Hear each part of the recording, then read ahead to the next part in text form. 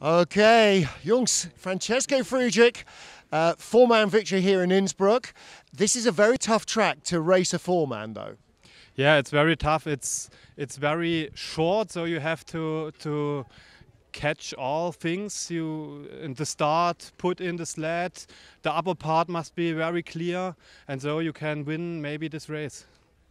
And you need three strong guys with you to get the starts that you get. And these guys, they're the fastest in the business. Yeah, today they did a very great job, and a 4:99 it's very great, and yeah, we hope we can make such a good start times in every race till the World Championships.